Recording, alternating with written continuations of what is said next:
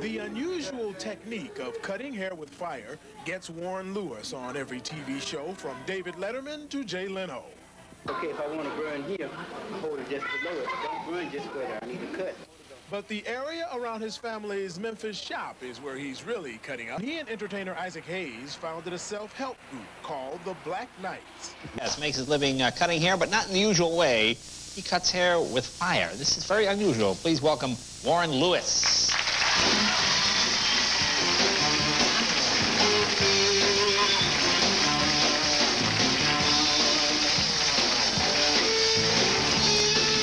Well, when I started to burning hair, I bought these guns just in case a guy jump up. That's why I take care of him with these guns here. See? That's why I started with these guns. I have to keep the guns when I burn somebody's hair. Oh, I see. Basically, that's what it's all about. You need the guns, okay. Right. And you always play certain music, only certain songs? I work by music every day, but especially when I burn hair, I use the music shaft. Use the music shaft? Right. And that's the theme from Shaft. And that's why I wear it. Now he's a bad mother. Shut your mouth, isn't he? All right, let's see how this works. He's gonna cut Tane's hair. No, you can't really feel the heat on your scalp. I can kind of feel it coming down my face. Wipe his face when you fall out.